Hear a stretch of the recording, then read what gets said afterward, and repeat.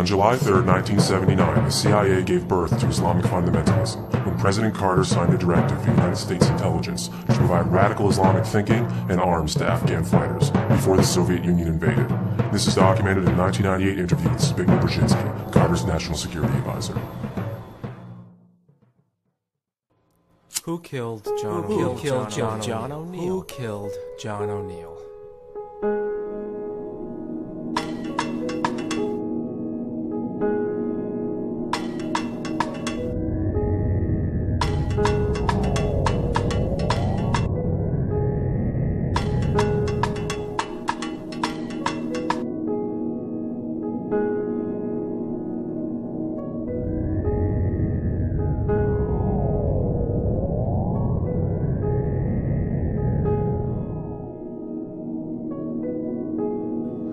I haven't slept in a month. I don't eat. I don't shower. I don't shave. I don't see anybody. I don't talk. I can't remember the last time I spoke to anyone or even left my. I don't do anything but think. I know. I know they did it. I want to prove it. I have to prove it. What? I have to prove it. I don't know if I should. I must. I have to. Should I? Council on Foreign Relations, Trilateral Commission, Bilderberg Group, the CIA, Kissinger, Brzezinski, everybody. Everybody's everybody. Why don't more people figure out the puzzle? The Council on Foreign Relations has controlled the world for 50 years. You can go on their website and read about it. Am I the only person who feels the need to know more? The need to know more? I'm afraid this obsession. I'm afraid this obsession will be all for more afraid. But I am more afraid. Don't become being like everyone else. I am more afraid. Of being after 9/11, I was like everyone else. I was a flag-waving patriot. I thought Al-Qaeda did it too. I thought we should bomb the Arabs straight back to the fucking Stone Age, just like everybody else. Bomb them straight to hell. Then I read about John O'Neill. Maverick counterterrorism expert in the FBI. O'Neill tracked Osama bin Laden since 1995. He knew more about Osama than anyone in the world. Tracked him past the embassy bombings in '98, Cole bombing in 2000. He knew more about Osama and Al-Qaeda than anyone in the world. Isn't that interesting? And O'Neill? He got into some trouble. His investigations into terrorism were blocked from up on high. Blocked by whom? In summer 2001, he resigned as deputy director of the FBI. At the same time, he was publicly opposed to the anti-terrorism policies of President George W. Bush. On September 10th, 2001, he started his new job with a company called Kroll Associates as head of security at the World Trade Center. A day later, he was dead, a victim of the September 11 terrorist attacks. The World Trade Center. Come on! The FBI's top counterterrorism expert, who after chasing bin Laden for 6 years just happened to take a job in the private sector. He was murdered in an internationally televised terrorist attack, blamed on his arch nemesis. Killed by his arch nemesis. How ironic. Coincidence? Fate? Conspiracy. Conspiracy. Why did O'Neill start working at the World Trade Center? Why were his investigations into Al-Qaeda stopped? Who arranged for him to get his new ill-fated job? I know the answers to these questions now. None of them have anything to do with Osama bin Laden. The more you look at the whole and not just the pieces, you don't know anything. The more you understand what really happened. John O'Neill is the key. Look into John O'Neill. Cole Associates, Brian Jenkins, Jerome Howard. Look for John O'Neill. He's the key. Michael Cherkasky. You ever looked into the LAPD? Why don't you go back to the end? Robert Mueller. John O'Neill back to the U.S. Attorney's Office. See what cases they found. Bureau of Investigation. Go back and look at Robert Mueller. Go back and look at Cassie, Bratton, John Miller, ABC Trade Center building number 7. Guess where they found out that Osama wanted World Trade Center building number 7. You want to know where that came from? 126. John Miller. It was on federal bunker office. Guess who? Of all federal agents, John O'Neill, great friends. Guess who? Jerome Howard. Brian Jenkins. Michael Howard. William Bratton. Jerome Howard. Everybody have a guy who got John O'Neill his job at the World Trade Center. You'll know everything.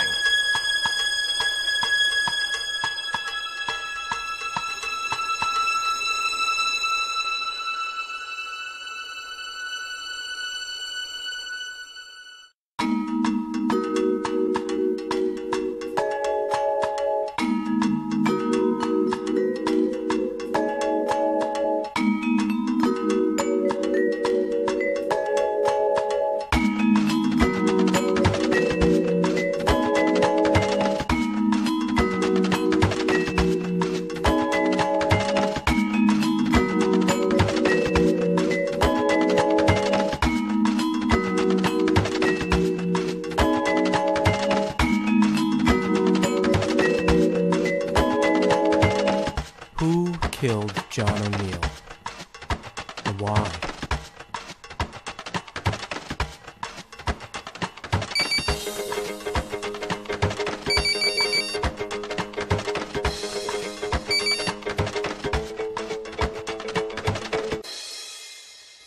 That's a very good question.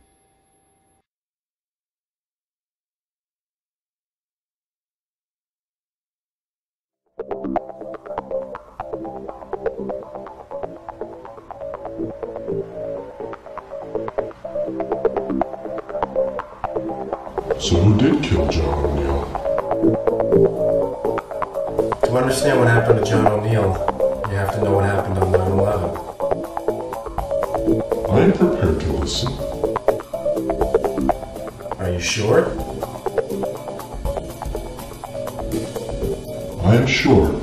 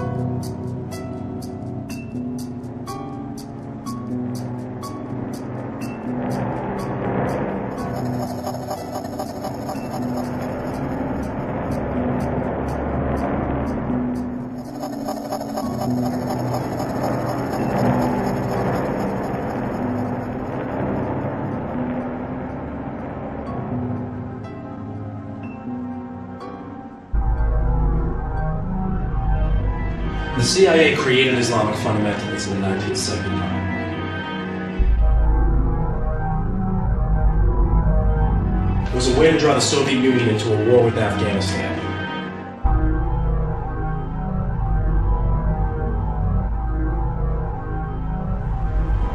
It gave the Soviets their Vietnam War. It destroyed their economy and dispelled support of communism. It was a smart thing to do, wasn't it? Well, not without a price. See, during the war, the US, UK, and Pakistan all supported groups of Arab fighters known as the Mujahideen. Two of the freedom fighters were Ramzi Youssef and Osama bin Laden. Books printed by the University of Nebraska and paid for by the US Department of Education taught the Mujahideen radical theories of Islam and treated them to math problems and literature exercises riddled with allusions to guns, bombs, tanks, just overall general killing. You know, they trained them to be violent, and then they wonder why they become terrorists. It would seem that creating a radical branch of Islam pales in comparison to ending the Cold War. It would seem that way, yes. But after the Soviets withdrew, the Mujahideen were left without political support in a war-torn, impoverished, and socially unstable nation-state. So they started a second resistance movement, this time aimed toward the United States.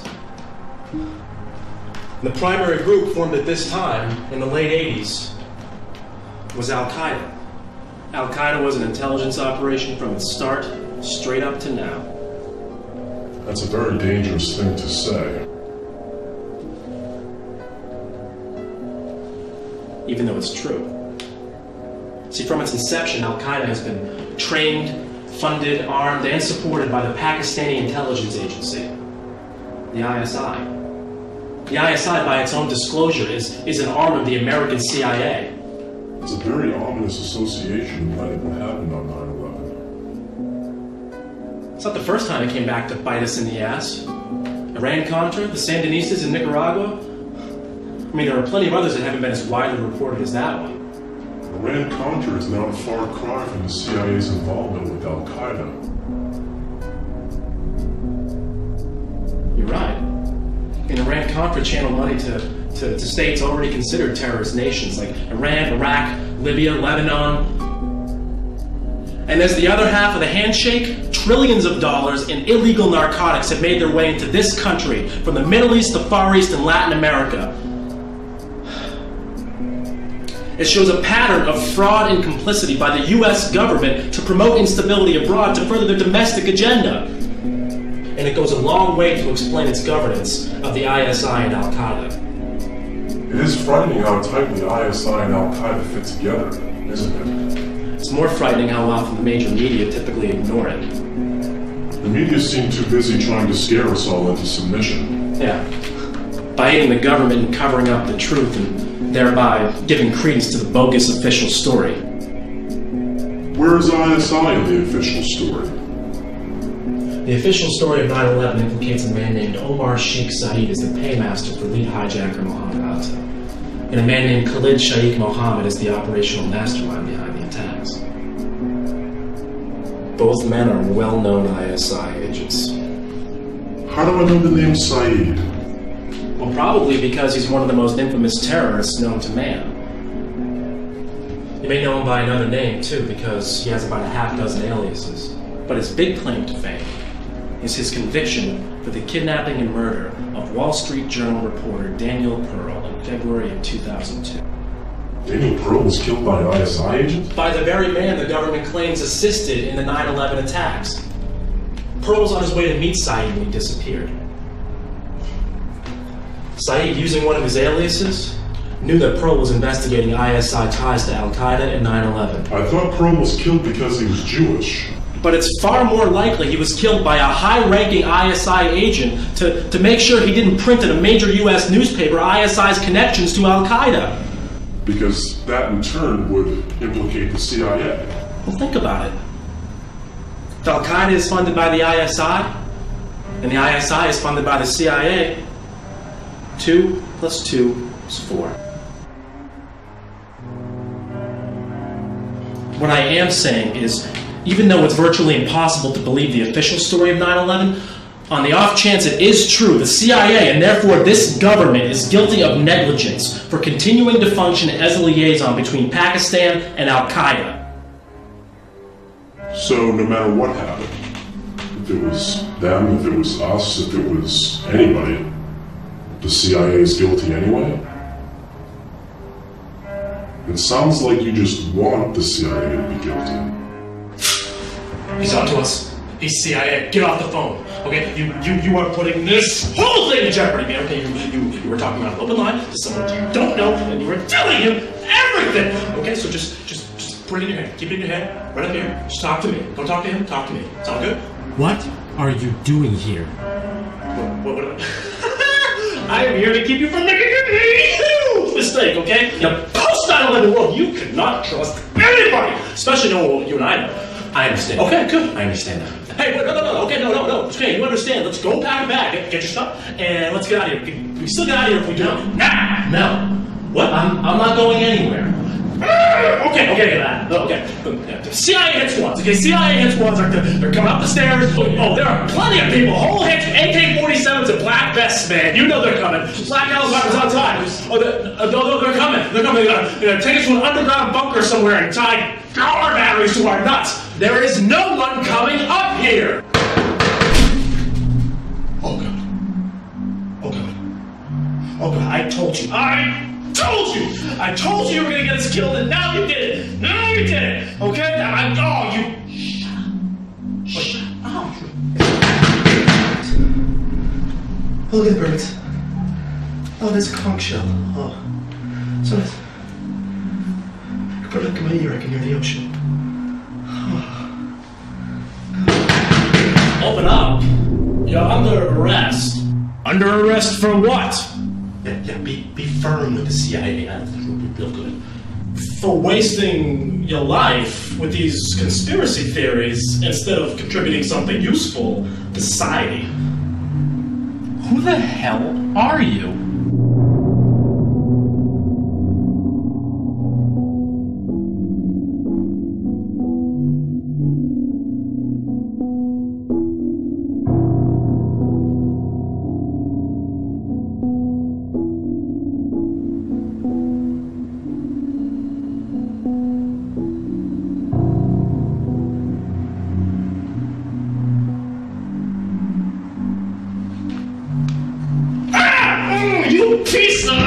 I'm the guy that's gonna knock some sense into you two. You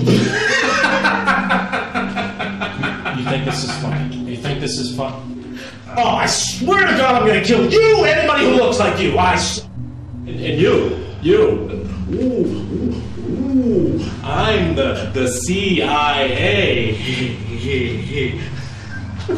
You like this? I'm sorry. This guy so much. I wish that he were dead. Do you see? Do you see? This is what you do. See? This is what you do. Are you proud of yourself? Are you proud of yourself? Well, what's the matter? Now you can't take a joke?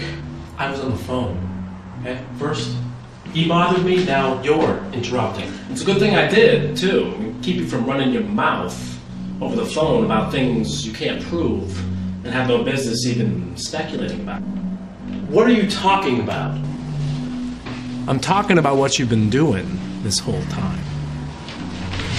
He is a traitor. He is not a traitor. Be gone with thee! Hang up that phone. I hate him. But he's right. I'm doing you a favor. All of this, it's a waste of time. We have put everything into this wall, okay? And you've warped your minds into believing you have the truth. We've cast significant doubt on the official version of 9/11. No amount of skepticism. So then what do you suggest we do? Don't ask advice of this scoundrel here. He's in with them. Them? Answer my question. You know exactly what we should do. Give up. Get washed up. Shower. Shave. Let's go get laid. Let's do what everyone else has done in this country. Let's move on with our lives. You are a stupid, ridiculous little man. Move on? Knowing what we know? It's usual that you've missed my point, psycho. We only know 3 things about 9/11. 3 planes crashed, 3 buildings collapsed, and damage was done to the Pentagon. Everything else is just wild conjecture, and therefore doesn't matter. That is exactly why further investigation is required. Required by us? Why? Because it is our duty. Your duty, baby. Not mine. Unless we're all in this together, we will fail. Convince me then. Why should I care what happened on 9/11? Why is it my duty to know what really happened? September 11th was the most absurd day of all time. I've often thought that. The masses were inundated with hordes of information, all of it pointing to this shadowy terrorist network and its maniacal supervillain Osama bin Laden. Within hours, it seemed as if the government had solved the crime without even gathering any evidence. It did seem a bit forced, I'll grant you. Oh, preach on, brother phone man! Yeah!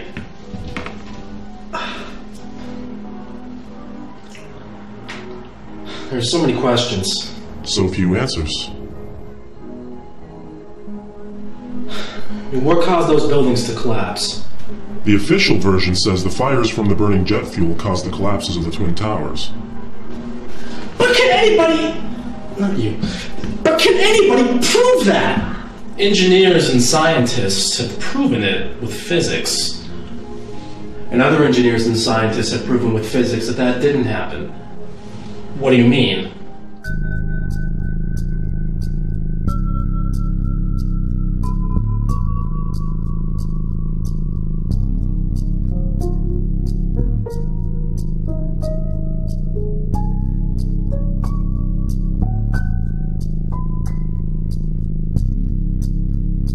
Engineers from MIT, from NJIT, from the American Society of Civil Engineers all say the buildings collapsed from the fire.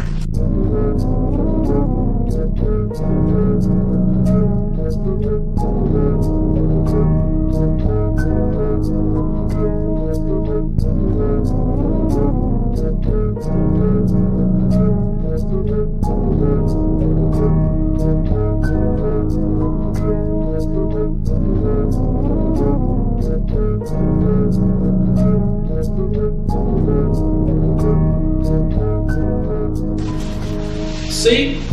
There you go. Who are you? Many other engineers and scientists all say the fires could not have caused the collapses.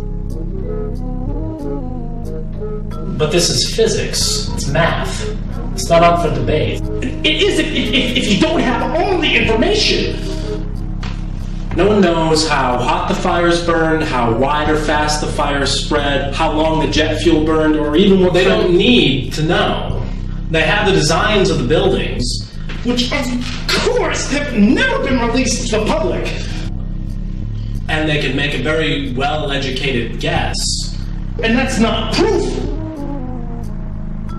So why is the official story being shopped around as the official truth? Because no one can prove it's wrong.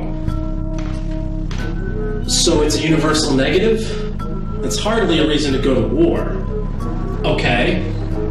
Give me another way those buildings could have come down. Could have been a controlled demolition. It certainly looked like controlled demolitions. And if you look at some angles of replays of the Twin Towers falling, you can actually see squibs where explosive charges are going off. Those could just be latent explosions from the interior buckling of the buildings. The point is, it can't be proven with physics. You know, one person can argue and prove mathematically that one thing happened, while another person can argue and prove the exact opposite. Without the basic tools needed for understanding what was happening inside each building, it is impossible to prove anything. And with absolutely no proof, this government's reaction to 9/11 has essentially been one huge, gigantic hate crime against Muslims. That's because it was first a hate crime against us. Go back to Skull and Bones, you neocon, Republican, Nazi, fascist, Zionist, Satanist piece of shit. Shut up, both of you, okay? Focus. There's one anomaly I've yet to mention here. Which is? Never in the history of construction has a single skyscraper ever collapsed due to fire. Never? Not once. So 9/11 was an historic day for controlled demolitions experts. Now you don't even need the explosives. You can just crash a plane right into the building and let the collapse take care of itself. You're right. It's a bit convenient that 3 buildings fell from fire on the same day when it had never happened before in history. Which brings me to Building 7. For reasons that have never adequately been explained, World Trade Center Building Number 7 collapsed at 5 p.m. that afternoon. Something's always bothered me about that. It was the strangest thing, and no one ever talks about it. Building 7 was not hit by a plane. But there were fires raging on floors 8, 11, 12, 13, and 18. Those floors, in order, were the American Express Bank, the Securities and Exchange Commission, Standard Chartered Bank, and Citigroup. Those are 4 financial institutions. Is that a coincidence? There's no such thing as a coincidence. So what? What? So all the floors on fire had to do with money. Big deal. No, that building also had the offices of the Secret Service and the IRS and the clandestine home to the New York branch of the CIA. I mean, imagine what kind of, incriminating evidence went down in those buildings. Incriminating? How? That branch of the CIA was the headquarters for the joint FBI-CIA investigation into Al-Qaeda. Standard Chartered Bank was used by Omar Sheikh Saeed to wire $100,000 to hijacker Mohammed Atta. Those offices of the SEC were ground zero for preemptive investigation into pre-9/11 insider trading.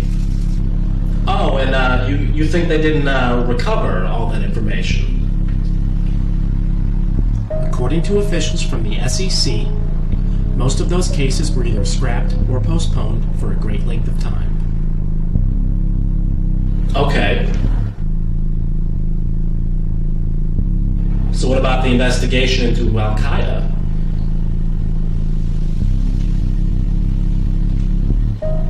That was being headed by FBI agent John O'Neill. Which brings us back to your original question. Who killed John O'Neill, and why?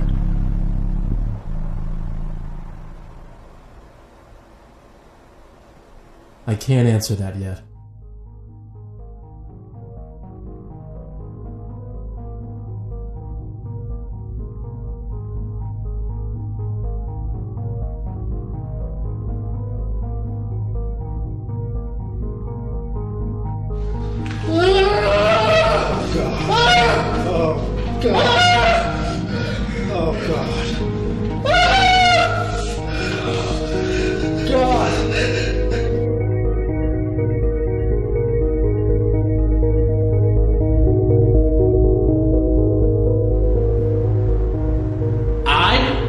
Not let you destroy all of this.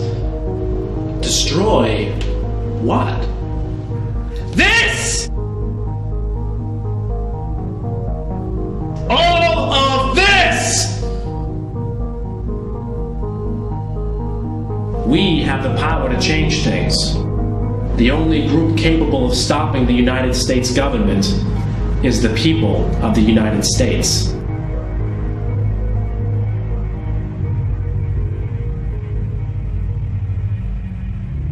There are several reasons 9/11 was allowed to happen. Allowed to happen by whom? By our government. Why would the United States government allow the 9/11 attacks to occur? It is the oldest trick in the book.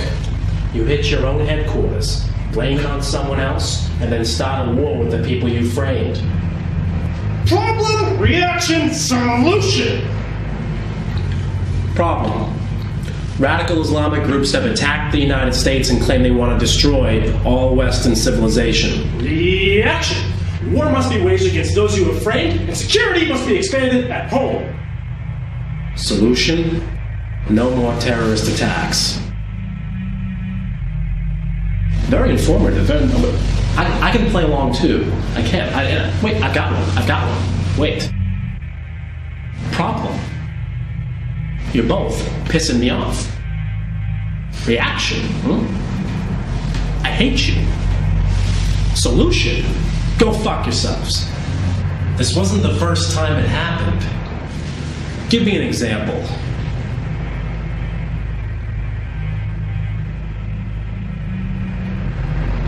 February 27, 1933. Just 28 days following Hitler's appointment as Chancellor, the German Parliament building, the Reichstag, mysteriously burns to the ground. A Dutch communist named Marinus van der Lubbe is found at the scene, convicted, and then executed. Because of this, the Nazi Party, trumpeting for a war with the Soviets, gained significant power in the next national election. And at the same time, Hitler scales back civil liberties at home in response to a national emergency. And as of March 24th, 1933, through the law for terminating the suffering of people and nation, Hitler has consolidated total power in Germany. It took just 1 month for the Nazis to gain total control over Germany. And it sounds frighteningly similar to what happened here on 9/11, 68 years later. Except that you can't prove Hitler burned the Reichstag building any more than you can prove the US government planned 9/11. Even if Al-Qaeda did this, our government is still guilty. What are you talking about? Have you been listening? Do you remember when we made this? Then you should remember that Al-Qaeda was supported and funded by the ISI, and the ISI was supported and funded by the CIA. Everything we need to know is on this wall, gentlemen. Don't tell me you forgot what got us into this in the first place. That's it.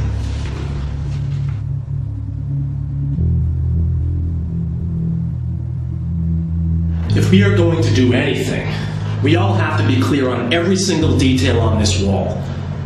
Okay? Okay? Okay. Okay. Okay. Okay. Okay. Let's begin. Now, for all intents and purposes, terrorism in this country officially began with the Pan Am 103 crash in 1988. Now, during this time, there have been minor terrorist acts. Small bombings, kidnappings, but not the big stuff, okay? So today, we're only going to discuss when the motherlode arrived on our soil. On February 26, 1993, a bomb went off in the World Trade Center. 6 people were killed and thousands were injured. The idea was to knock the North Tower into the South Tower so both would fall onto Wall Street. But that date is important. Do you know what that date signifies? It's the 2nd anniversary of the end of the Gulf War. And who was blamed for that attack? Muslim extremists. Ramzi Youssef, Muslim extremist. Former Mujahideen fighter Ramzi Youssef entered the country on an Iraqi passport. Now, he was sentenced to death by Manhattan Federal Court on September 11th, 1996. Are we beginning to see a pattern here? These Arabs sure have an affinity for anniversaries. Someone sure does. Now, what is their obsession with the World Trade Center? Well, you'll remember that we were all told that the World Trade Center was a target for terrorism because of one reason. It was the home base of the US economy. But then we're told at the same time that the terrorists targeted us because of our values, because of our freedoms. So why bomb the World Trade Center when structures like the Statue of Liberty or the Washington Monument are far brighter beacons of freedom? Why indeed? I warrant that the first World Trade Center attack was a staged event, a psyop, its sole purpose being to shine a light on the World Trade Center towers, to convince people that they were future targets of terrorism. I do recall all of the counterterrorism pundits after 9/11 saying, quote, Al-Qaeda always wanted to finish the job. Oh, I'll get to the counter-terrorists in a little bit, but your point is well taken. But wait, how do we know that the 93 bombing wasn't Al-Qaeda, Like everything, we don't exactly know, but in hindsight it makes the most sense. And here's why. After 93, a series of terrorist attacks plagued the US. As we move through this, you will begin to understand how specific agendas within specific parts of government, media, and industry have created a propaganda campaign to wage war, with 9/11 as the prime selling point. There was the OKC bombing in 95, the embassy bombings in Africa in 1998, the USS Cole in 2000 in Yemen, and then, of course, there was 9/11. There's an anomaly in there. All the attacks you just mentioned were blamed on Al-Qaeda, except for OKC. However, there is a connection. Timothy McVeigh's lawyer claims that he and Terry Nichols were not the only 2 people who planned the OKC bombing. He contends that Nichols made several trips to the Philippines in the years before the bombings and met with Ramzi Youssef. McVeigh served in the Gulf War, and Youssef entered the country with an Iraqi passport. Coincidence? Conspiracy! McVeigh and Nichols both visited Al-Qaeda training camps in the Philippines after the Gulf War. Now, McVeigh's trial, significant evidence came out that either Al-Qaeda, Iraqi intelligence, or both assisted in the OKC bombings. And more importantly, hundreds of thousands of documents were withheld by the FBI from McVeigh's attorneys. The director of the FBI at that time was Louis Freeh. Now, no one knows what these documents contain, but they very well could have had evidence that McVeigh, Nichols, and other conspirators planned the OKC bombing. See, that doesn't make any sense. Why wouldn't the government want to blame Al-Qaeda for OKC? Because it wasn't 9/11. Neither was the first World Trade Center bombing. You have to realize that the planning for 9/11 was years in advance, maybe even decades. All of the terrorist activity leading up to it, they're just little side notes, little warnings of what was to come.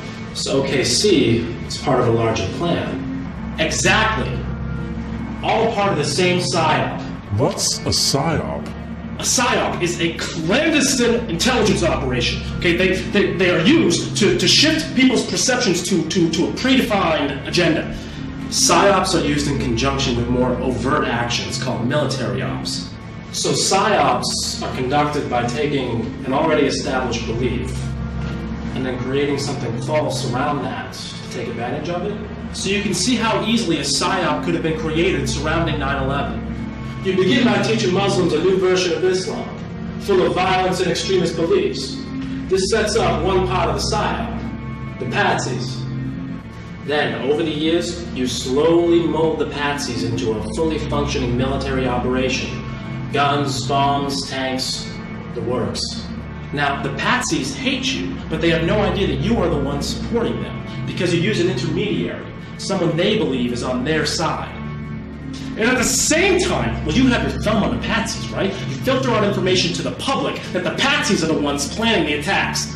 So when the attacks happen, it is so easy to convince the public the patsies are at fault. But on the flip side, the patsies are doing nothing but talking tough and just committing smaller, less devastating attacks, while you yourself conduct the military op and carry out the more destructive major strikes. So with carefully executed planning and initiatives in place to keep it all secret, you have all the makings for a military intelligence PSYOP on 9/11. And OKC fits in how? Al-Qaeda is not the only enemy in this war on terror. Ever since this country's inception, a much larger, deeper, darker threat has existed against the powers that be. Dissent. Oklahoma City, it shone a light on militia groups and cults that were bent on dismantling the U.S. government, typically through military action. You know, it convinced the public that anyone who wanted to take down the U.S. government was as crazy as Timothy McVeigh. Or Kaczynski. The media rarely offers a favorable view of dissent. Only the people who want to destroy the world are ever covered. So just like the WTO convention, protests in Seattle in '99, OKC discredited any movement questioning the federal government. Anyone questioning the real motives behind 9/11 would automatically be grouped in with people like McVeigh and Nichols, just by association and without even saying a word. So OKC was blamed on domestic terrorists as a means of stomping down dissent in this country. All in preparation for 9/11. So who was running the PSYOP? Have you ever heard of a company called Kroll Associates? The name sounds familiar. Oh, I guarantee you have seen Kroll on television. They are champions of counterterrorism. This is where the counter-terrorists come in? Maybe they didn't run the PSYOP, but they sure as hell did cover it up. My friend, Kroll was bigger than you could possibly imagine. Kroll Associates is a global securities and intelligence firm. Publicly traded and privately managed, Kroll specializes in large building security and industrial espionage. In 1993, Kroll got a contract to manage security at the World Trade Center. They held that position up until the moment the towers fell. The current CEO of Kroll is Michael Cherkasky. Cherkasky is a former assistant district attorney under Robert Morgenthau in Manhattan. The former employees of Kroll include people like William Bratton, a former police commissioner in Boston and New York City, and now chief of the LAPD. And then, of course, there's Brian Jenkins. Based out of Los Angeles, Jenkins is the country's foremost expert on aviation terrorism. Now working for the powerful think tank the Rand Corporation out of Los Angeles, Jenkins is a noted counterterrorism pundit and appears on many talk shows and news magazines. And lest we forget, Jerome Hauer. Jerome Hauer, the go-to guy for bioterrorism. In an investigation of 9/11, Hauer's name comes up more than anybody else's. As a managing director of Kroll in New York City, Hauer was responsible for doing security at the World Trade Center. Jerome Hauer is also the guy that got John O'Neill his job as head security at the World Trade Center. Yes, he did. Just prior to this, Jerome Hauer was Rudy Giuliani's right-hand man in New York, where he headed up the Office of Emergency Management, OEM, FEMA, in New York City. And it was by Jerome Hauer's suggestion that Mayor Giuliani constructed what became known as the Federal Bunker Offices in World Trade Center Building Number 7. Fireproof, bomb-proof, bulletproof, these OEM offices were basically Giuliani's headquarters in New York City. Until WTC-7 collapsed on 9/11. That is incredible. Besides just these jobs, Hauer has been the #1 bioterrorism expert in the whole world. He is a well-known advisor to the Council on Foreign Relations, formerly worked for the National Institute of Health, and is currently the head of the Office of Public Health Preparedness. And on the morning of 9/11, just as the attacks were happening, Hauer instructed the entire White House staff to go on Cipro, the anti-anthrax drug. Now, how did he know anthrax was going to become an issue? Well, as fate would have it, Hauer worked in 1999 with Stephen Hatfield, the prime suspect in the anthrax attacks, at the Scientific Applications International Corporation, the SAIC. This company, the SAIC, was awarded a huge biodefense contract after 9/11. Hatfield, a well-known friend of Jerome Hauer, was working on the military-grade anthrax program at U.S. AMRID, Fort Detrick, Maryland. And Battelle. Don't forget Battelle. A chemicals company with long-standing ties to the CIA. Hauer was well aware of the U.S. AMRID project in Maryland. So is Hauer CIA? Kroll is CIA! Come on! We don't know that. Oh, yes we do. Yes we do. I mean, they're intelligence, not just gonna come right out and say it. But you know what they do. You know what they do. Oh, you know it. They are private intelligence! A managing director there has said, quote, Kroll is like a private CIA. He knows what's going on. He knows what's going on. And there are other companies like Kroll as well. There's T&M Protection, run by Robert Tucker. Tucker met with O'Neill and Howard the night before 9/11. They had drinks at Elaine's. There's Strang-Hayes Consulting. There's Wackenhut Corporation.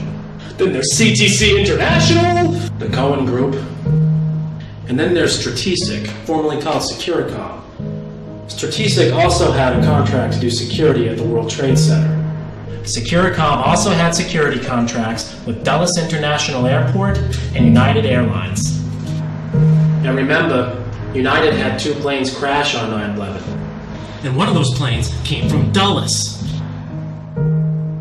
Now, an interesting note about Securicom is that from 1993 to 2000, one of its principal shareholders was a man by the name of Marvin Bush! Marvin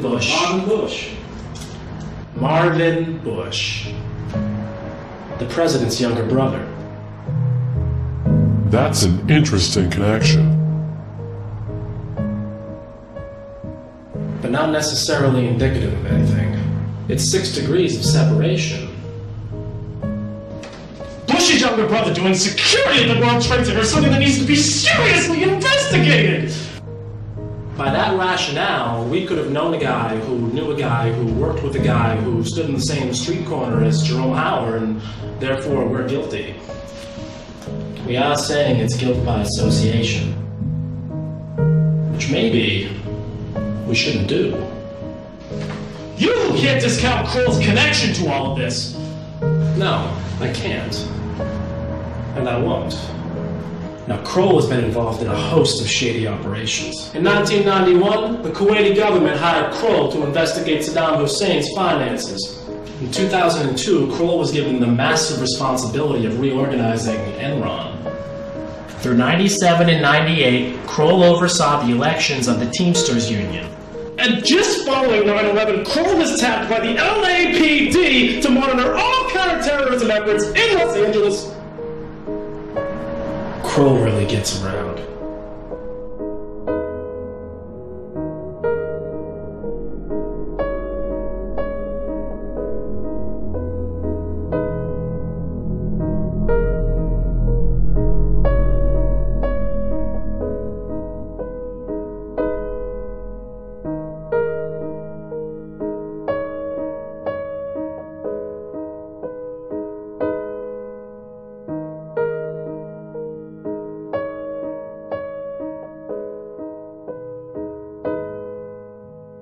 Kroll is tied to the FBI as well.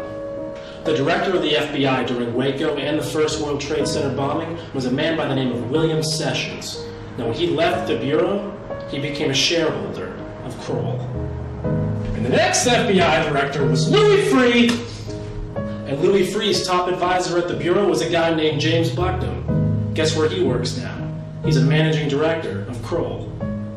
Freeh is now a senior vice president at the MBNA Credit Card Corporation. His specific duties include personnel and security. Next to Enron, MBNA was the largest campaign contributor to George W. Bush in 2000. One of Freeh's deputy directors was James K. Kallstrom, with a K. At the time of 9/11, Kallstrom was head of New York State's Office of Public Security. And he also works at MBNA with Louis Freeh. And both Freeh and Kallstrom are well-known friends of Jerome Hauer. Now, it has been rumored that MBNA was one of the companies heavily involved in pre-9/11 insider trading, which would have been investigated by the SEC in New York City, but all those records went down In World Trade Center 7. You want to know what really gets me? I'll tell you what really gets me. How all these guys, how did Cherkasky and Jenkins and Bratton and Howard, just how the hell did they become terrorism pundits, huh? I mean, they drop themselves out on TV all the goddamn time saying Al-Qaeda this and terrorist threat that and from our research and blah, blah, blah. Just where the hell did they get all their information? I hate to say it, but he's right. They aren't official law enforcement or intelligence, yet somehow they became the foremost experts on counterterrorism. A lot of them are former law enforcement. But terrorism is one of the most closely guarded fields of all intelligence. Why would you leak information just to a couple of buddies and allow them to trump all that information on a national television? To build up the propaganda campaign, obviously. To frame up Al-Qaeda before and after the fact. Look, we've all got to understand that a company like Kroll, even though it won't disclose its intelligence ties, is intimately linked to the CIA.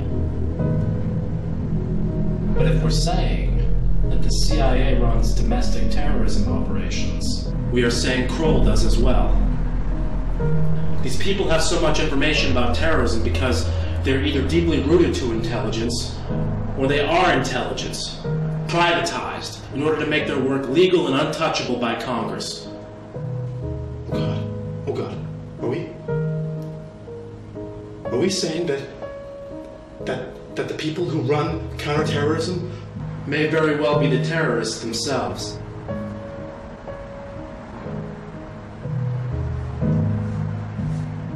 Look, it's no coincidence that Kroll did security at those buildings. And it's no secret that Kroll employees have more inside knowledge about terrorism than even the FBI and the CIA do. They are inexplicably in a position to get inside information, even from people like John O'Neill. Then they come out and they warn the country, or they tell everybody how the whole terrorist outfit works. They are well-placed operatives working a specific agenda to frame the patsies. And what do they say? To frame someone, you have to know the real details of the crime? Kroll is our suspect number one. No one had more means, motive, or opportunity to commit this attack. You can't be serious. What you're saying is suicide. You do not go out and publicly accuse a company like Kroll Associates of being a publicly traded terrorism company, okay? These people profit from insider knowledge of coming terrorist attacks. They don't disclose their credentials or their contacts. They merely claim they are experts from Kroll, and that's supposed to mean they are trustworthy. We need to stick to what we can prove here. All of this is just blatant speculation and can discredit this entire thing. Unless it's true. This is not how you run an investigation. You do not just dream up a hypothesis and then change the evidence to make it come true. You follow your leads, which led to Kroll! But not to this wild theory. I'm sure that these counter-terrorists are involved somehow. But there is no proof whatsoever that they took part in any of the attacks or even had any foreknowledge. So does that mean we just forget about it? Move on to the next topic? No. It means we don't get sidetracked. We can't just go flapping our lips about any old theory that we want to. So then how does Kroll get their information? How do these guys, of all people, know information that even our paid law enforcement and intelligence officials don't know? I mean, how does one become a terrorism expert anyway? You already have your answer. Former FBI directors on their board, former biowarfare experts within their infrastructure, members of major think tanks as directors, former U.S. attorneys as executives. This company is filled with people who could have had prior knowledge and just kept their contacts secret. This is a security company, after all.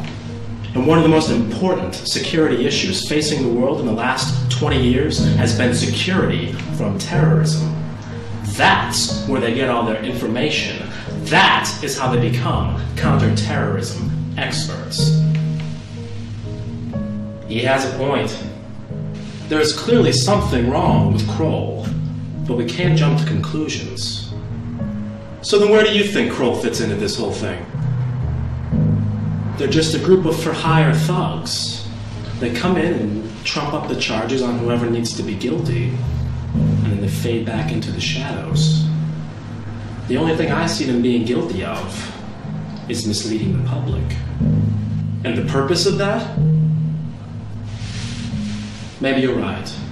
Maybe it is to cover up their crime. Or maybe, and so that people will hire them to secure their buildings.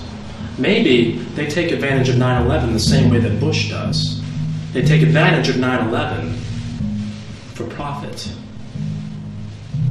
Come on! Cherkasky is their CEO! It's obvious he's dirty! Obvious to us, yes. Look, Cherkasky takes us back to New York. Let's focus on that.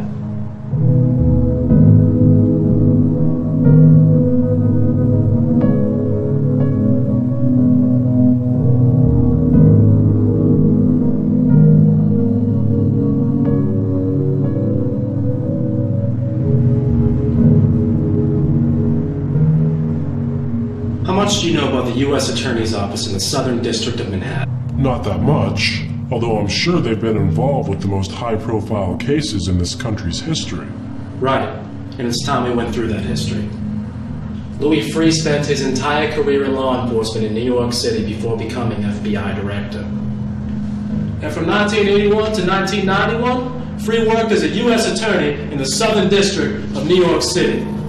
And Rudy Giuliani worked in that same office from 1983 to 1993, just before he became mayor. And do not forget, don't you dare forget, that Cherkasky, the current CEO of Kroll, okay, the Kroll guy, he was in New York too at the same time. He was doing all the prosecutions too. You know it. Make sure you tell him that. But Noriega, Gotti, and the BCCI have one very special thing in common. What's that? They were all key players in the global drug trade. I figured drugs would make their way into this story. Make their way? My friend, drugs are at its core.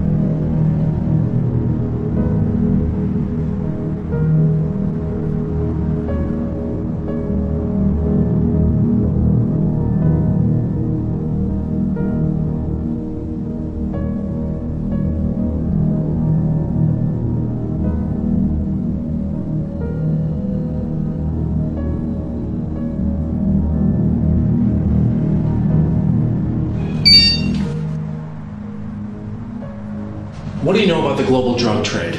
Only what I read in the papers. Then you know nothing. This is covered with even less honesty in the mainstream press than 9/11 is. I've always assumed intelligence was involved. As usual, your assumption would be correct. The war between the Soviets and the Afghans ended in 1979. Meanwhile, the drug trade from Latin America was heating up, with significant assistance from the CIA. It started big time with the formation of the Medellin drug cartel in Colombia in 1978. Founded by Carlos Leader, the Cho brothers, and Pablo Escobar, the Medellin cartel operated by manufacturing the coca plant into cocaine and shipping it to the U.S. The collaboration began when Leader purchased an island in the Bahamas Where corporate tax and banking laws are extremely lenient. and used that land as a jumping-off point to launder the money taken in by the drug sales. The Bahamas is home to thousands of tax-exempt corporations. Including companies owned and managed by American International Group, AIG. The largest insurance company in the world and the sixth largest corporation in the world. One of AIG's companies in the Bahamas is named after a woman called Coral Talavera. And who is she? She's Carlos Leader's wife. She is the head of an AIG branch in San Francisco. I don't understand. Isn't Carlos Leader in prison? Not anymore. Carlos Leader was extradited from Colombia to the United States for trial in 1987. A year later, he was convicted and sentenced to life plus 135 years for drug trafficking and murder. While he was in prison, Carlos Leader struck a deal with the United States. Take down the cartel, and he would be granted freedom. Along the way, he implicated and then testified against Manuel Noriega, Panamanian dictator and middleman for the Medellin cartel. Noriega was captured through an invasion of Panama in 1989 under the first President Bush. He was convicted of drug running, racketeering, and money laundering in 1992. And Leader? According to the official U.S. record, whereabouts unknown. See, there's one thing that ties all these points together. The cartel, AIG, the CIA, the Contras, Noriega. One thing connects them all. The BCCI. The Bank of Credit and Commerce International, or for our discussion today, the granddaddy of all money laundering scams. The BCCI was and remains the largest instance of fraud and bankruptcy in global history.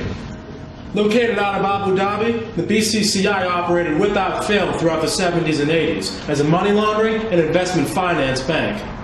This is documented in the investigation by Morgenthau and Cherkasky in New York, but also by the investigation in the United States Senate, which was headed by Senator John Kerry. Financial ties can be made between the BCCI and Manuel Noriega through his facilitation of the drug trade. By 1992, the BCCI was broke and busted up by U.S. authorities. However, one point about this rarely mentioned case is that a principal shareholder of the BCCI, right, is the guy named Khalid bin Mahfouz. Khalid bin Mahfouz. A Saudi financier and investment banker, whose other claim to fame is his dubious investment in a company called Harkin in the late 80s. Harkin? Isn't that one of George W. Bush's companies? The man with a 20% stake in the largest money laundering operation the world has ever seen saved our president's business career. Khalid bin Mahfouz has also been implicated as one of many very prominent Saudis who has funneled money to Osama bin Laden. That would make President Bush someone who has done business with a known terrorist. Bin Mahfouz. Regardless, the drug trade is going to escalate in the 1980s. And why wouldn't it? Reagan is your president, and Bush is your VP. Okay, the greatest drug smuggler in the history of drug smuggling was a guy named Barry Seal. Barry Seal, okay? He was an admitted CIA agent, okay? He was contracted at least as back as like the early 60s. In the early 60s, Barry Seal was living in New Orleans, where he joins the Civil Air Patrol unit, whose captain is an eccentric fellow by the name of David Ferry. Joe Pesci from JFK? Ferry was, by all indications, a conspirator in the JFK assassination. And another member of the Civil Air Patrol unit is Lee Harvey Oswald. So the drug trade is somehow tied to the JFK assassination? Seemingly. But the connections don't stop there. But Barry Seal was a pilot, a great pilot by all accounts. Now everyone assumes that David Ferry was a getaway pilot for the assassins in Dallas, so it's possible to presume that Barry Seal was one as well.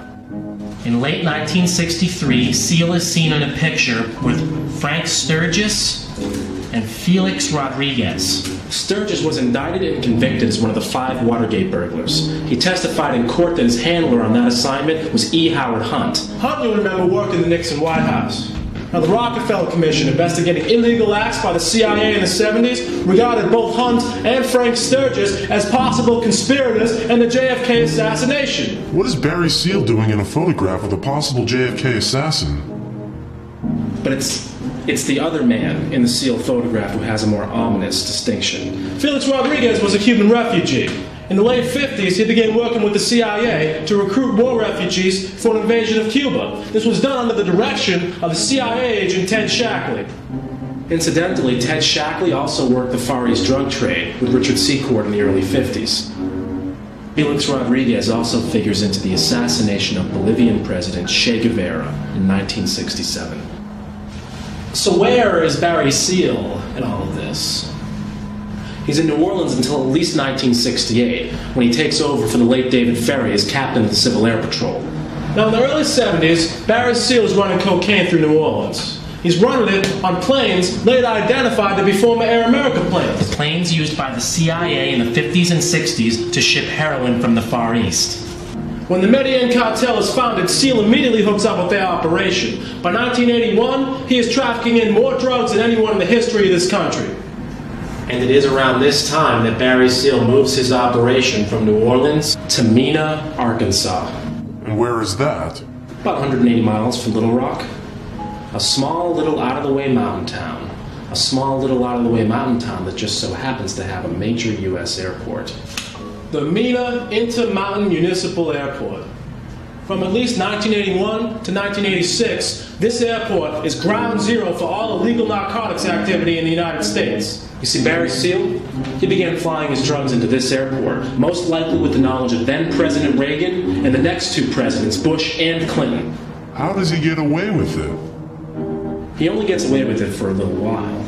It is suspected that Seal traffics in nearly $5 billion worth of cocaine in this 5-year period. The U.S. Attorney in Arkansas at this time, Asa Hutchinson, never opens an investigation, even though FBI informants, MENA employees, and the Arkansas State Police have all told him that this illegal drug trafficking has been occurring. Ironically, Hutchinson went on to head the DEA and is now the Undersecretary for Border Transportation and Security in the Department of Homeland Security. So Seal is virtually untouchable for this period. Even though the FBI and the DEA have all opened up investigations into his operation, he remains a contract agent with the CIA. But with overwhelming evidence of drug trafficking mounting against him, he finally turned states in 1985. He testifies in several trials against Medellin traffickers. And this compromises the entire CIA operation. I mean, Barry Seal isn't only running drugs for the cartel, he's also involved in the drugs for arms trade in Nicaragua. The DEA even places him in a sting to photograph Contras loading cocaine onto an airplane in Nicaragua. And this pisses the CIA off, but good! Seal's next mission is to trick Pablo Escobar and the Ochoa brothers into coming to a neutral third-party country where they will be extradited. I mean, he's about to take down the entire Medellin cartel. But then news of Seal's cooperation with the DEA became leaked to the national media. He has to be called back in midair from his task to meet with the Ochoa brothers and Pablo Escobar. And who is responsible for this press leak? Admittedly, it is none other than Oliver North, the primary figurehead in the Iran-Contra scandal. Barry Seal is later gunned down in Baton Rouge, assassinated by the Medellin cartel. It is rumored that on his dead body is the personal private phone number of George H.W. Bush. The Mena operation, it's already in jeopardy, but it becomes a major problem when one of Seal's former planes is shot down by Sandinistas later on in 1986. The only survivor of the crash is a man named Eugene Hassenfuss, and he claims he is running cocaine for the CIA. The plane can be tracked back to Mena, so for the time being, the Mena operation is close to being exposed. No president has ever spoken directly about the events in Mena, Arkansas. However, Governor Clinton, just when he was rising from obscurity to become president, made his only public comments about the massive drug operation being conducted right in his own backyard. In 1991, Clinton referred to the Arkansas State Police investigation of MENA and the drug trafficking thereof as having linkages to the federal government.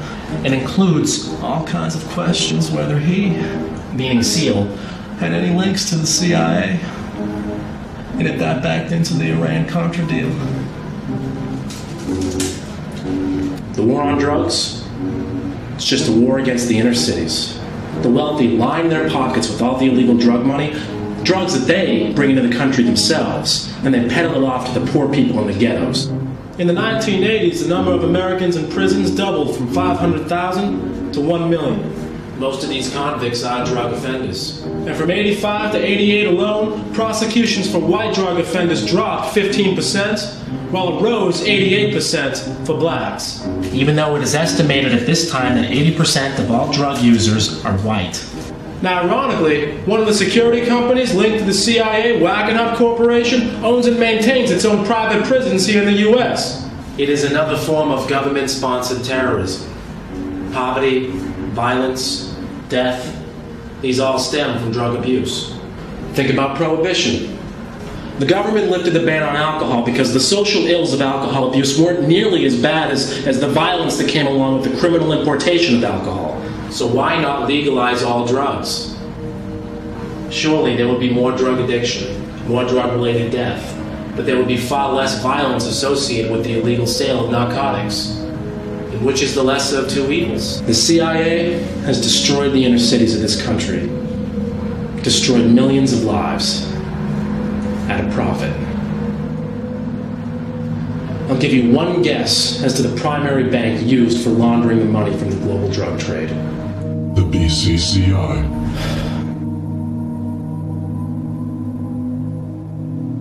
And then there's AIG. AIG mans its own fleet of aircraft. AIG owns and maintains over 400 airplanes. Any number of these planes could be used for the transfer of narcotics. And in 1987, the Arkansas Development Financial Agency collaborated with AIG to found Coral Reinsurance, named after Carlos Leder's wife, the same year Leder was extradited. The formation of this company has never been filed with the SEC. There's no known paperwork on it at all. And Arkansas was where SEAL was flying in his drugs. Yes, as a CIA operation, with Bill Clinton as governor of Arkansas, during the heyday of the BCCI, with Noriega still in power in Panama, and with John Gotti heading the New York Mafia, where more drugs end up than anywhere in the world. This truly is a vast conspiracy. You could say that. And AIG's founder is a well-known CIA operative, C.V. Starr, and one of AIG's current directors is the son of CIA founder Frank Wisner. Now, the chairman and CEO of AIG is a man named Maurice Hank Greenberg. Now, he's formerly the head of the New York Stock Exchange and the Federal Reserve. Not only that, in 1995, his name was floated by all people, J. Rockefeller, to be head of the CIA. Instead, Bill Clinton appointed John Deutsch, who had been a director of the SAIC, the technology and biodefense company formerly advised by Jerome Howard and Stephen Hatfield. But don't lose sight of Greenberg.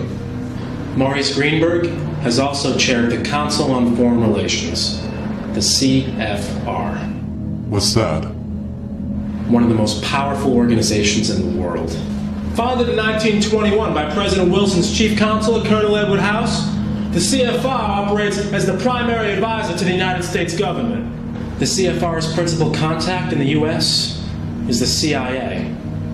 And the chairman of the CFR is the CEO of AIG. With its obvious intelligence links, just imagine how scary it is to think about a company like AIG. Insurance companies are the foremost private intelligence gathering agencies in the world. Insurance agents? They can find out anything about anybody! Who knows more about you than your insurance company? Your medical records, your bank records, driving records, personal history, your fucking life story. Just think if that company was sharing information with the government. Worse. Just think if that company had $100 billion in assets and could invest that money at will. You're saying that money laundered from the drug trade could be used to fund terrorism. There's one fact I haven't told you yet. What's that? In 1993, AIG became the principal shareholder of Kroll Associates.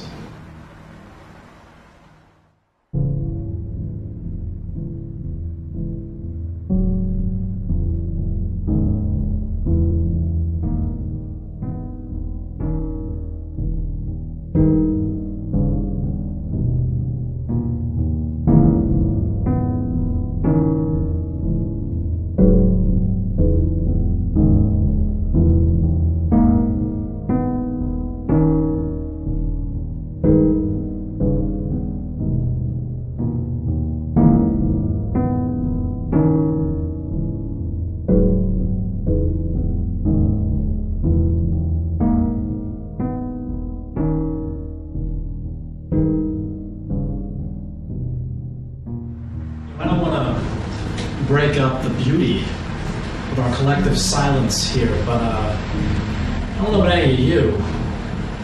I got a hard time believing all this crap. All of what? The CIA runs the global drug trade. For what purpose? And what does it have to do with 9/11? 70% of the world's opium is produced in Afghanistan. Think about that for a second. The CIA has run heroin and cocaine for 50 years. They had a military presence in Afghanistan in the 80s, and they created the Mujahideen. And you think all that is related? After the fall of the CIA in the 70s, and with the near disastrous Iran-Contra and MENA exposures, the intelligence community, it had to realize that its facilitation of the drug trade, if revealed to the public, could prove fatal to any and all future endeavors. So, if you're the CIA, you might get a little smarter about it. With MENA, the CIA had no cover story, no backup plan. Instead, the entire operation was nearly outed, and the whole global drug trade almost became public knowledge. You have to move the MENA operation. Well, where do you move it to? Someplace even more out of the way than MENA. And what's more out of the way than a flight school? Wow.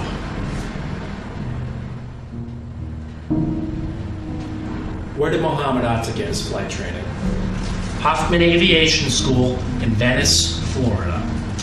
There are over 200 flight schools in Florida. Why did the hijackers just happen to choose Huffman? Huffman Aviation is authorized by the INS to issue these very popular vocational student visas to foreigners. These allow people to enter the country legally and without much paperwork. Mohammed Atta had one of these visas. Guess who gave it to him? It's Rudy Deckers, CEO of Huffman Aviation.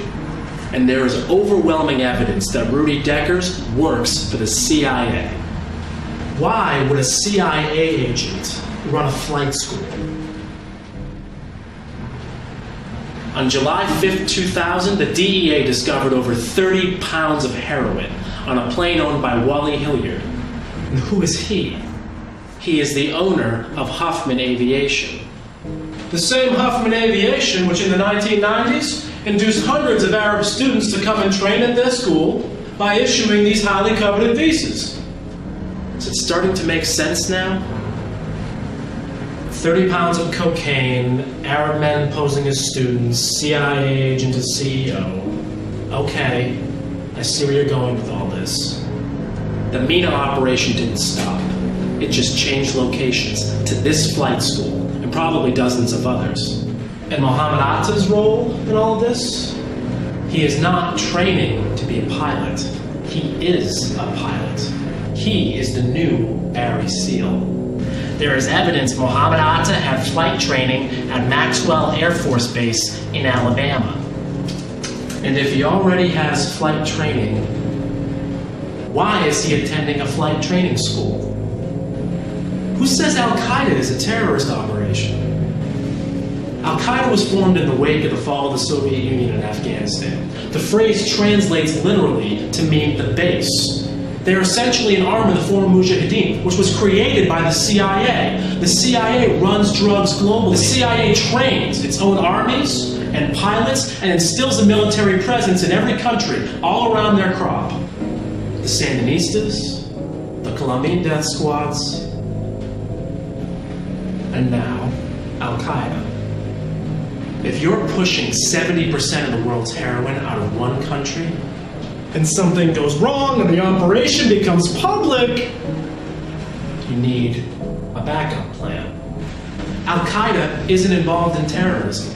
They're just framed up as terrorists to hide their true nature. They are a drug cartel, plain and simple.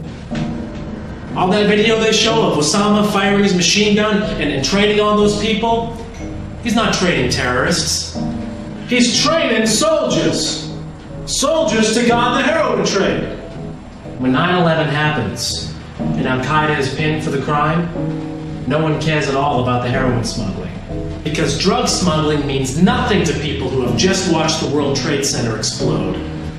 Alright, but you're still missing a major point here, okay? How could Al-Qaeda smuggle all this heroin out of Afghanistan when the Taliban abolished all poppy farming in 1999? The Taliban did this? Says who? You're saying they didn't? I know the US claims they did, but if the Taliban did this, tell me, how did they make $40 million off of taxes from opium farmers in 2000? So what are you saying? I'm saying the Taliban only eradicated their crop on paper. In reality, the heroin trade continued. There were fucking aerial photographs, surveillance, satellite imagery. The goddamn fields were being burned. Of course they were. Part of the process of growing any kind of crop is eradicating the fields to then regrow the plants. And it makes no sense for the Taliban to stop the flow of opium. It's the only thing keeping the economy afloat at all. And the Taliban, it's installed. It's installed in Afghanistan specifically for the purpose of keeping the heroin flow coming. Oh yeah, keep it coming, baby. Because if you have a cartel like Al-Qaeda, functioning as a patsy, being blamed for terrorist attacks all over the world, you would need a government not recognized by the United Nations. That way, you couldn't invade, and you couldn't extradite any of the terrorists. And the heroin trade goes on without missing a beat. So what you are saying, let me get this straight. What you are saying is that the only reason they do 9/11 is specifically to hide the fact that Al-Qaeda is a drug cartel? Because I gotta tell you, that is the stupidest fucking thing I've ever heard in my entire life. 9/11 didn't just hide the opium trade. It gave the United States a free pass to invade Afghanistan and build the oil pipeline they had been planning for years. It set up a race war. It set up a religious war. It opened the door for the United States to attack anybody it deemed was harboring terrorists. Internationally or domestically. And what did W say? You're either with us or you're with the terrorists. And 9/11 instilled in us the basest of all fears. Any time, any day, any place, an airplane, tall building, subway, shopping mall, grocery store, local newsstand, chemical, biological, nuclear, doesn't matter. 9/11 could happen again. And guess what? It will happen again. It's inevitable. This is a lifelong battle. In this corner, you have the United States, the shining example of freedom, peace, and goodwill. And in the other corner, you have Al-Qaeda, dirty, bearded, hate-mongering terrorists. The whole thing's a setup. It's a show. It's theater. It distracts all of us from what's really going on. The systematic destruction of national sovereignty all across the world. That is preposterous. What's easier to believe? When Al-Qaeda is a vicious terrorist organization bent on annihilating all freedom and peace in the world? Or it's a cartel whose sole purpose is to ensure the safety of the heroin trade out of the Middle East? That is a real tough one. I'm going to go with option A. They are Islamic fundamentalists. They flew fucking planes into the World fucking Trade Center. Okay? They killed some 3,000 infidels along with themselves because Allah told them it was a smart thing to do. If I were to tell you that a man habitually does cocaine, frequents strip clubs and escort services, would you believe he were A, a drug runner, or B, an Islamic fundamentalist? That's obvious. What is your fucking point? The man I am referring to is Mohammed Atta.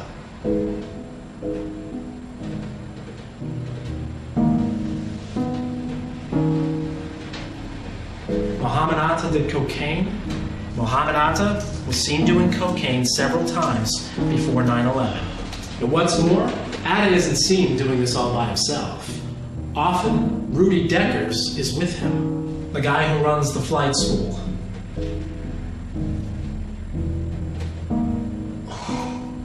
Islamic fundamentalism strictly forbids the ingestion of any unnatural drug, and it firmly teaches that treating women as objects of desire is a sin. So if Mohammed Atta is already committing sins, he ain't going to paradise to see Allah, that's for sure. So why would he then take his own life in a terrorist attack?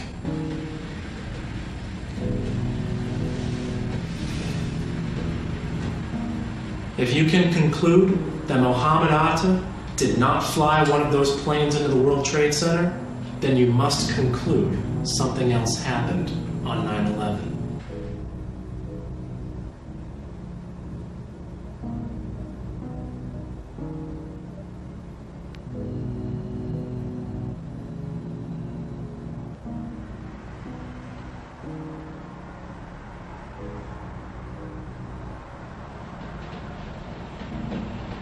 You're right.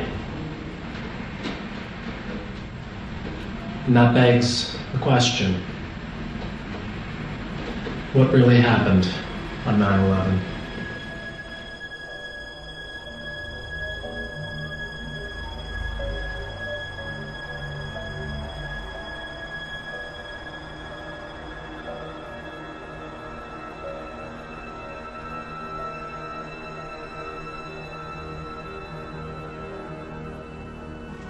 War and drugs are the biggest businesses in the world. They are tools to amass the greatest fear and exercise the mightiest control. Control over the mind. They wave the flag of war, proposing to wield the ultimate power in places afar, using 9/11 as a fucking bargaining chip. Support this war, or you're gonna get attacked again. Bow down on constitutional security measures, otherwise the guy sitting next to you, he might blow you up. Allow us to attack our enemies before they attack us, otherwise all freedom is lost. It's a protection racket. All the government is the mob. And their greatest crime is profiting from acts of war. And everybody's in on it. Defense contractors manufacture weapons for use during war, while supporting and financing political candidates who will go to war. The government that buys weapons from these companies in the event of war. Now with war crippling to most economies, nations must then borrow money and go into debt. And all that money goes right up to the top of the food chain, to the banks, which is where it came from in the first place. Only now there's a difference. Because the money lent now has an insane amount of interest attached to it. More than most nations can afford to pay off. And then the cycle repeats itself. No one ever wonders where the national debt comes from. Who loans countries the trillions of dollars it takes to fund the national budget? Is it us? Is it the people? If that's true, then the government owes us $7 trillion. It's not us. We didn't give them $7 trillion. There are only 250 billion Federal Reserve notes in circulation. Where the fuck does all this money come from? From banks, from private multinational institutions that can exert immense power from behind the scenes. The kind of clout gained from having every person, state, province, and nation in debt to you. By controlling all money in the world, you can control all people in the world. And the more war there is, the more money there is. Boeing, Raytheon, Lockheed Martin, the SAIC, Carlyle Group, the list goes on. Every single one of these companies makes its living off of the misery of others, and to them, it's just business as usual. These companies even arm our enemies before we fight them. They can even control people with the threat of war, and when a tragedy strikes, when the nation is in mourning, when we are in our most vulnerable state, what do they tell us to do? Shop. They tell us to spend money. Trying to make a quick buck off of grieving people. It's not capitalism. It's not consumerism. It's not even corporatism. You know what it is? It is corporate fundamentalism. All these people know how to do is bring everything to market. The banks, the corporations, the government, the elite. They use poverty to marginalize the rest of the world. The upper 1%. When they tell us there are minorities, blacks, Latinos, Asians, the only minority that counts is the upper 1%. The rest of us are just slaves. Slaves to the dollar, slaves to the elite, slaves to their dogma. And dogma is so powerful because as soon as you believe it, you become afraid of its opposite. It's divide and conquer. Divide and conquer. And they do more than just that. They brainwash us in other ways. Just think back to 9/11. Think back to how confused and helpless we all were.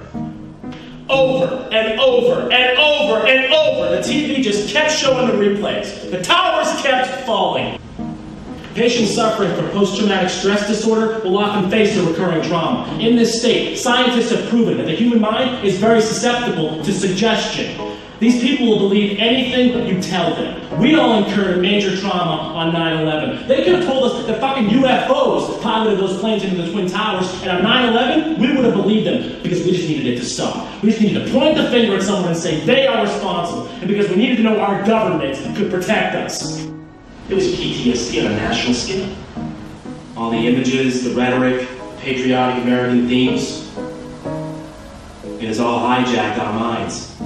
Senator Johnson said in 1917, the first casualty when war comes is the truth.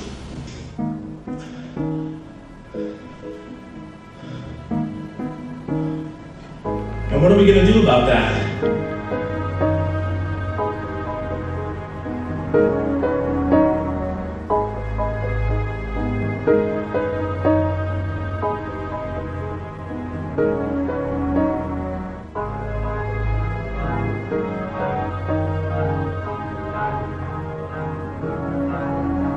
You know, I didn't want to say anything before, you know how easily they can get riled up, but I wanted to tell you, I think that what you've done here, it's very courageous. You do, yes, I do. I mean, you've challenged something which has already become official history, and you've done all your research. You've gotten all your facts straight. I mean, you've done something here which could persuade nearly anyone 9/11 was an inside job. But it's not enough.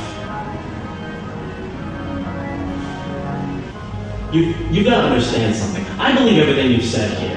I do. But there's not a damn thing you can do to stop it. You are just one man. You're fighting a machine that has been running almost on autopilot for thousands of years. How do you plan on killing it? People will believe.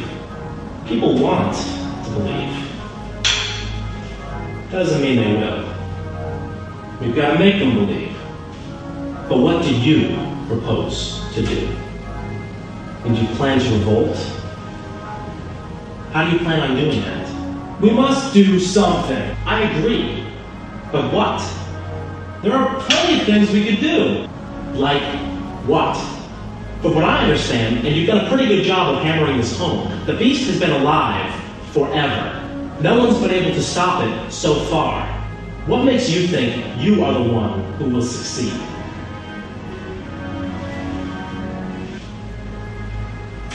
Honestly, what do you suggest? Vote? Vote Democrat? Any Democrat? Don't vote at all? Support a third party? Protest? Well, how? Well, petition the government? Write your congressman? Form an assembly outside the Capitol? Rally the troops? Tell your friends? Support a conspiracy theory? Any conspiracy theory, so long as it proves your point? Well, what then? What do people do? Shout to the heavens? March on Washington? Armed insurrection? To the death? Give me liberty or give me death! You're serious, aren't you? You're willing to die for this. Well, guess what? You might just get your wish. What do you mean? Take a look at yourself. You haven't slept or eaten in months. You're weak, disoriented, exhausted. What the fuck did you think was gonna happen? It was only a matter of time. Before what? You still don't get it. You are going to die. And if you don't do something about that right now, all of this will be for naught.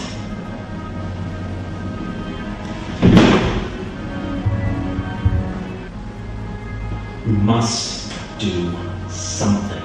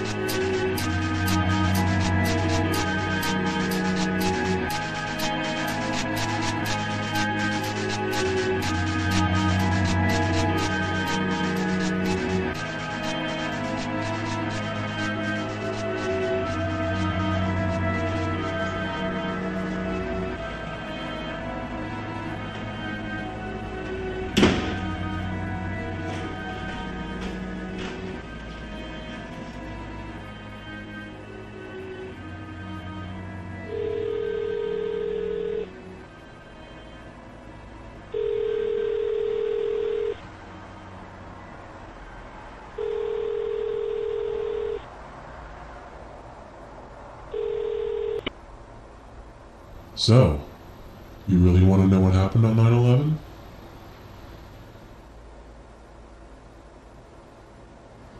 I am prepared to listen.